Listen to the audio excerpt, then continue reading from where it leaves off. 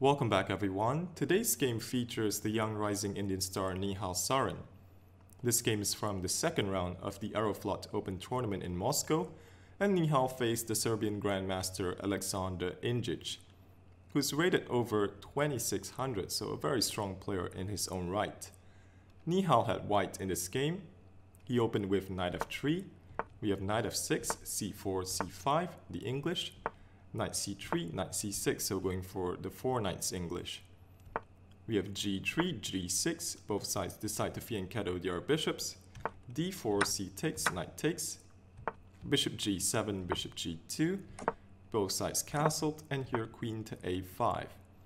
And what this does is that it makes it more difficult for white to develop the dark square bishop. Ideally, white would like the bishop to be on b2, but now b3 is impossible because of this hanging knight. There are other squares for the bishop, but it leads to black equalizing the position. For example, if bishop to f4, black can play knight takes d4, and here knight to h5. And black is doing absolutely fine. And if bishop e3, knight g4 would be unpleasant. So Nihal played e3, securing the knight, and preventing any tactics on the long diagonal. We have d6, bishop d2, queen a6, b3, protecting the c4 pawn. Now bishop g4 from Indjic. We have queen to e1, and here rook a to c8, h3 kicking back the bishop, bishop d7, and queen to e2, connecting the rooks. Rook f to d8, and rook f to e1. So the idea behind this move is that white is hoping to one day play e4 and knight to d5, creating a Maroczy-bind structure. And if that happens, black will be very tempted to recapture this knight. And after e takes d5, this rook is going to be ideally placed on the open e file. So here black played the move e6. This takes away the d5 square from the knight. Black is also hoping to achieve this d5 break, opening up lines for his rook. But there is a drawback. If d5 is not achieved, then black is going to have a weakness on d6. So here Nihal continued rook a to c1. We have bishop to e8, preparing d5. So Nihal tries to stop that. He captures the knight and plays e4, creating a Maroczy-bind structure.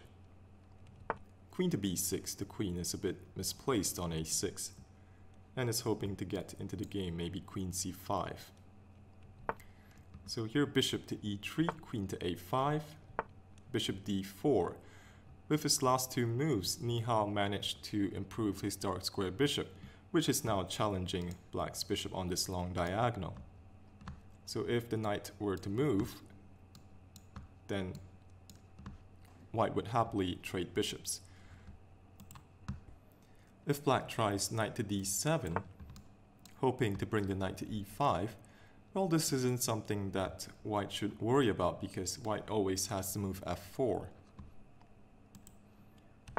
And if black plays the move e5, this would be a positional mistake, as that only locks in his own bishop and also gives white a very nice and juicy square on d5.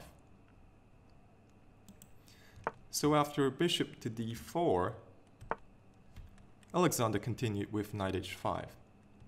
The bishops were traded, and now rook e to d1, eyeing this weakness on d6. Black played the move a6, so probably hoping to chip away with b5, a common idea in the Maroczy-bind. So now Nihal continued the game with king to h2, which protects g3, giving him the possibility of going f4. So black can actually continue on with b5, but here Aleksandar decides on knight to f6, which gives him possibilities of playing h5, h4. The queen can also swing over to h5. Nihal played queen to b2, putting the queen on the same diagonal as the king, provoking Aleksandar into playing the move e5. So here white can try and play this positionally with a4, which stops black from going b5, and then maybe try and double rooks on the d file. If black tries b5, then here white doesn't have to take, but instead he can play first b4, kicking the queen back, and then now you take and play a5, and this gives white a very dangerous passed pawn.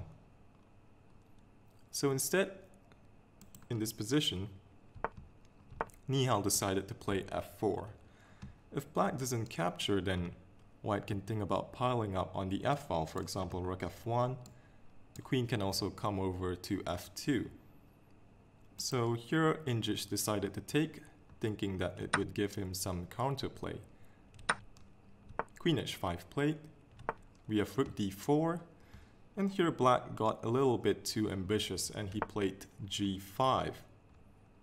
If he would have played something else, for example king g8, queen h5, queen h4 sorry, or even b5, then he would still be fine in this position. But here g5 was played. Nihal took advantage of black's previous move with knight d5, and the problem now with g5 is that black cannot play bishop takes d5. This would run into rook takes d5, this pawn is pinned, and white is simply threatening rook takes g5. If rook c5, then white can still take with the pawn, and this is simply crushing. So after knight d5, Indjic tried queen to h4. Nihal now brings another piece into the attack. We have g4 in attempts to close the f-file, and here Nihal played knight to e7, attacking the rook on c8 and also threatening a big fork on f5, and this is crushing. So bishop d7 was played in attempts to defend the f5 square, but Nihal doesn't even take this rook. Here he plays e5, busting open more lines.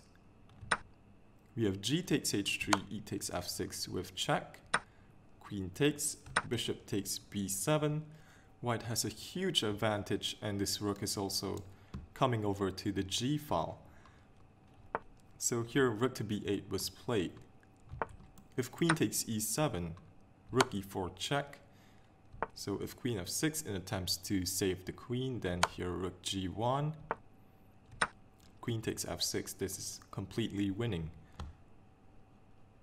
So after bishop takes b7, rook to b8 was played. But here knight to d5 from Nihal Sarin, and in this position black resigned. So let's play through a possible continuation.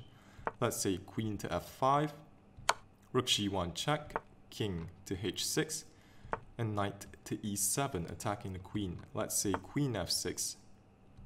Here rook takes d6 is crushing. If queen takes d6, queen g7 check, followed by queen g5 mate. So Nihal Sarin is still perfect after 2 rounds in Moscow.